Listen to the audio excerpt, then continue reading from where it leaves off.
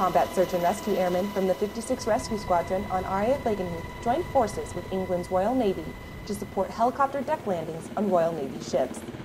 Today we're aboard the HMS Argus conducting a routine deck carrier landing. Beauty of being a helicopter, we can land anywhere, take off anywhere.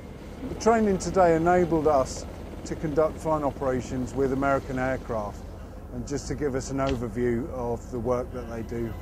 The CSAR Airmen performed several touch-and-go exercises, which developed their skills and helped build stronger relationships with the host nation. And it's obvious that Americans and the British should know how to work together, seeing as we have quite a close relationship. With the work that 56 RQS does, it's extremely important that they're conversant and happy with operating onto Royal Navy ships.